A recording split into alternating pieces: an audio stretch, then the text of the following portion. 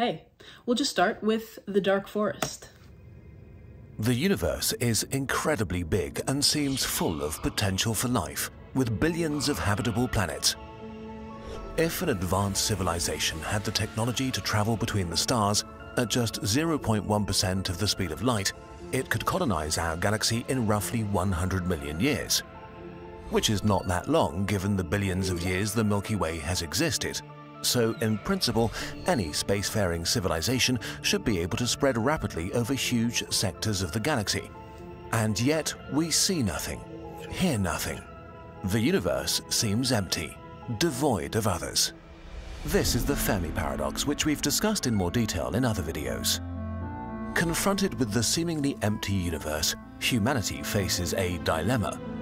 We desperately want to know if we are alone in the Milky Way. We want to call out and reveal ourselves to anyone watching, but that could be the last thing we ever do.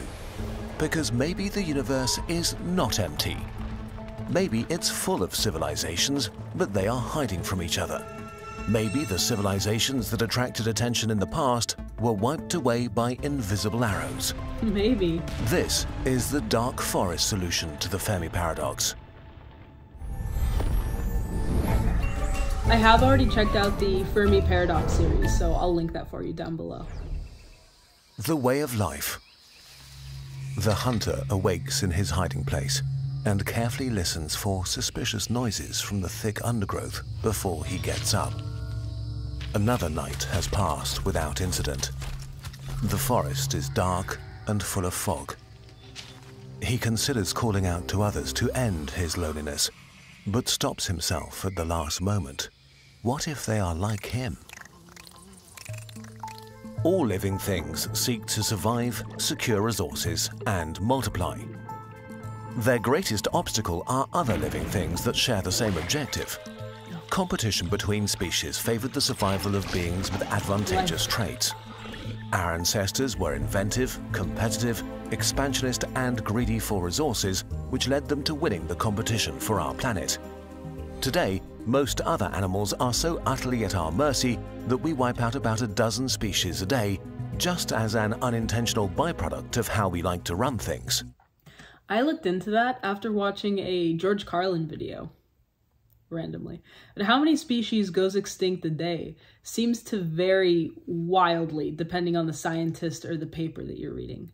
I've seen quoted anywhere up to 150 species going extinct a day, and that was cited from a UN convention to as little as 24 species in a day. But this video said that 12 species, what did he say? We wipe out 12 species a day as a byproduct of the way we like to run things, which sounds about right to me, who has absolutely no authority on the matter.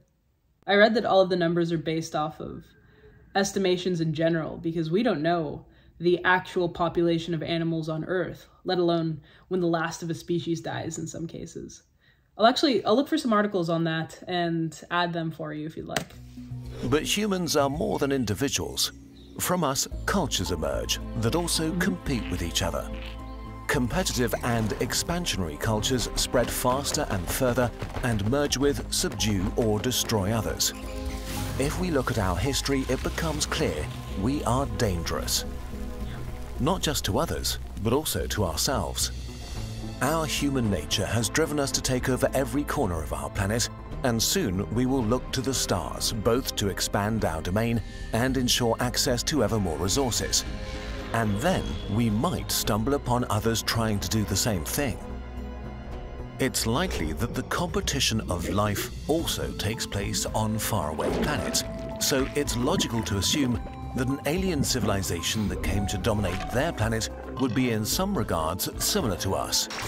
But if they're similar to us, they too may be dangerous. The implication. As the hunter sneaks through the dark forest all alone, he knows that there might be others like him. He can't know their intentions, if they are aggressive or not. The hunter knows he would kill to ensure his own survival, so he has to assume that they would too.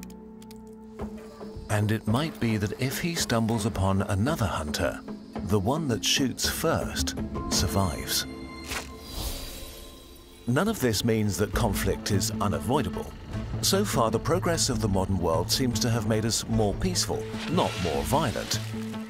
Maybe this is true for other civilizations too, that eventually progress means less conflict, not more. Different alien civilizations also should vary from the mild and peaceful to the malevolent and militaristic. The existential problem we're facing is that when we meet others between the stars, we have no way of telling who is peaceful or aggressive and what their true intentions are. Yes. Similarly, they might not understand or trust our intentions, even if we tell them that we are peaceful. We don't even know our fellow humans' intentions sometimes. In Dark Forest, the book, and now I'm not sure if the hypothesis comes first or the book comes first, so you guys will have to let me know.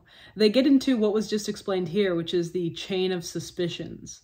If we group civilizations in two categories of dangerous and not dangerous, and I think the author uses the words malevolent and benevolent, you'd probably destroy the dangerous civilization before they had the opportunity to do the very same thing to you. But if a civilization isn't dangerous, you'd still have to consider that they might think you're dangerous, therefore might attack you to protect themselves preemptively, leading to you possibly needing to attack whether they're dangerous or not. The book explains it a lot better than I just did, but now that I'm thinking about it, a lot of game theory goes into that. On top of that, if we did discover another civilization and they discovered us, the light years between us would mean years of communication delay. Both sides would be in a state of uncertainty, wondering if the wisest move is to just attack, because there's another serious issue: technological explosions and the first strike advantage. We don't know where the limits of technology are, but we do know how much technological progress matters in war. A few hundred or thousand years can turn conflict with uncertain results into a one-sided massacre. Caesar's legions would stand no chance against Napoleon's army with their cannons and muskets, which would be eradicated by artillery from the First World War, which would not stand a chance against today's drones and guided missiles.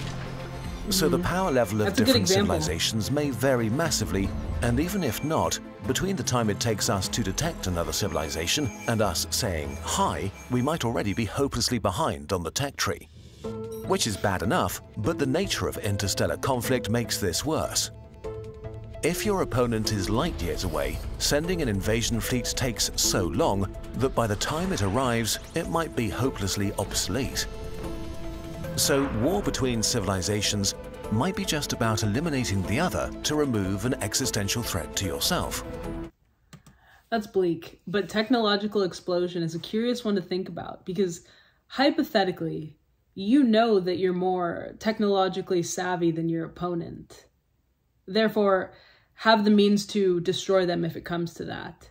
But say their planet is 200 years away, just as an example.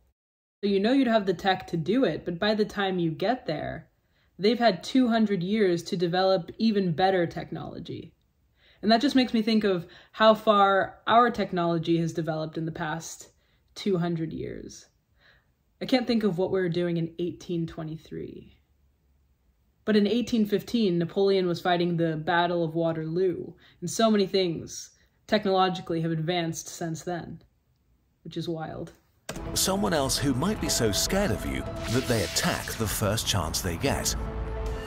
In this environment, the only way to guarantee a win is to strike with such force and speed that the target has no chance of survival or time to counterattack or escape to seek revenge later.